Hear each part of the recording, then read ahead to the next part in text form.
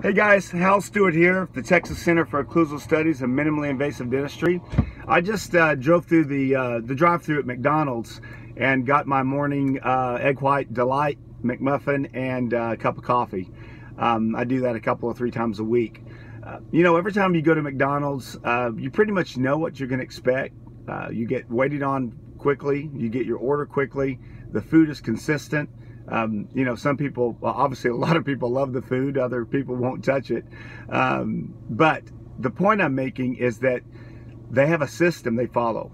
They have a system for making Egg McMuffins, for making burgers, for taking orders, etc., etc.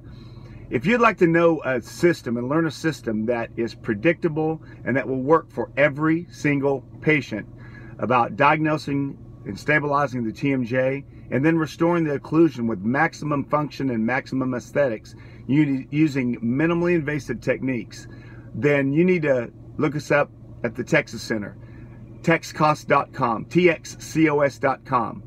We have a system that we teach our residents that they can go back to their offices and predictably treat TMJ occlusal issues with every single patient. Occlusion and TMJ will no longer be a mystery. That'll all be a thing of the past. You'll understand how it works, you'll know how to treat it, and you'll be happy and profitable and fee-for-service and insurance free. It's a win-win situation for you and your patients.